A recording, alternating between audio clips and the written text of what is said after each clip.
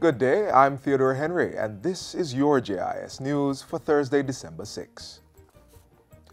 Prime Minister Andrew Holness has promised to act on the Auditor General's recommendations for improving operations at Petrojam and its parent company, the Petroleum Corporation of Jamaica. The AGD's recommendations are contained in a report that was commissioned by the Prime Minister earlier this year and submitted to Parliament on Tuesday. In an interview on Wednesday, Mr. Holness thanked the Auditor General for the comprehensive report, even as he assured citizens that some of the highlighted issues had already been addressed. There's still more issues that she has raised, which I will obviously have to address. For example, what has caught my eye of great interest is the issue with the pricing. That is something that we will have to take a very serious look at. Issues to do with infrugality of the use of public resources, that has to also be addressed. I believe that you could say that this is a watershed moment for transparency and accountability in Jamaica. The Prime Minister will be providing rebuilding assistance to 9 families whose homes were destroyed by fire at Bellrock in Olympic Way on November 28. The Prime Minister, who is Member of Parliament for the area, made the commitment as he visited the families Wednesday. He said that while the fire was an unfortunate event, it provided an opportunity to create a better housing scheme to include sewerage and street lights. The area deserves attention. We'll start as quickly as possible. We will have to actually design the units, get approvals. I have to get NWC inside here to put in the sewage. The planning process will take a month or two. It will take a little time. I don't want to give you any false hope that you could be in your new house for December 25th. That's not going to be possible. Okay. But we're going to move very quickly. The housing scheme was built by Food for the Poor in 2011. A new online platform has been created to provide information and a safe space for victims and survivors of gender-based violence to share stories, challenges, and solutions. The platform was designed and developed by the UNFPA Caribbean Sub-Regional Office and officially handed over to the Gender Ministry on Tuesday. Portfolio Minister Olivia Grange says the Bureau of Gender Affairs will host, manage, and maintain the interactive platform.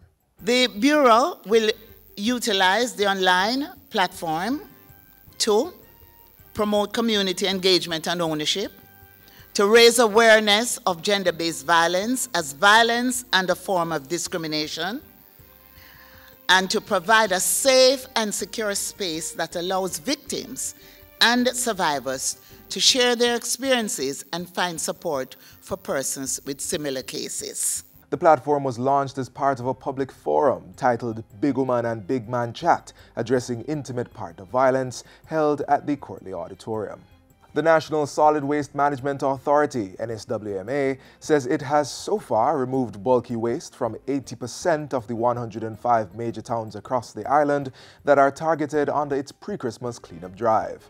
$60 million is being spent on the project, which commenced on Saturday, November 24. Executive Director of the NSWMA, Audley Gordon, says the island-wide operation has been progressing well, with tons of bulky waste being collected. We are moving out tons and tons. As a matter of fact, the last count, we have moved over 2,000 trips of debris already. And we will go straight through this weekend, and by which time we should probably be near 4,000 trips. Mr. Gordon was speaking with JIS News on Tuesday during the cleanup exercise along Barracks Road in Montego Bay. He thanked residents there and elsewhere for being cooperative, while urging that persons keep the sites clean at the end of the operation. Meanwhile, Regional Operations Manager for Western Parks and Markets, Garnet Edmondson, says communities in Hanover and Westmoreland will be visited starting this Friday through to Sunday, December 9.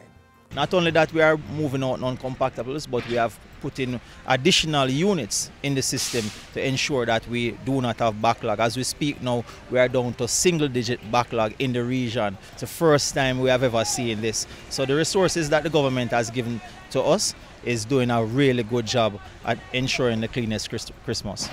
The Consumer Affairs Commission, CAC, is advising consumers to be vigilant while conducting business online. Information Technology Manager at the CAC, Andrew Eveling, says this is especially important as the agency does not have legal rights to pursue overseas merchants.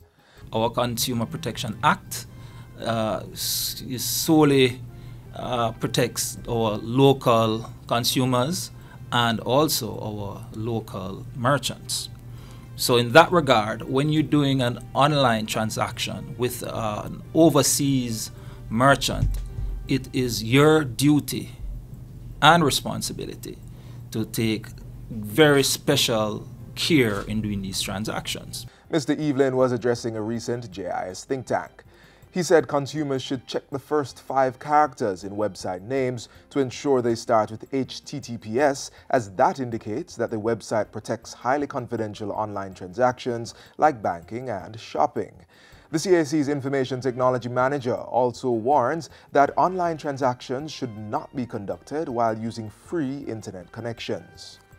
Persons with a criminal intent, of course, will capture all information that you enter and that pass through their equipment, and they're able to figure out your password, probably get your credit card information, and things like that. And finally, Sancia Bennett Templer is the new Permanent Secretary for the Office of the Prime Minister, OPM. In a statement Monday, the OPM said Bennett Templer had over 30 years' experience in executive management in the public and private sectors in Jamaica.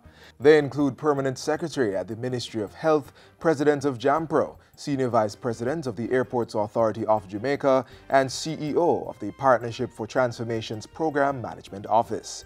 She takes over from Mrs. Audrey Sewell, who will concentrate on her substantive role as Permanent Secretary in the Ministry of Economic Growth and Job Creation. And that's it for JIS News Today. I'm Theodore Henry. Thanks for watching.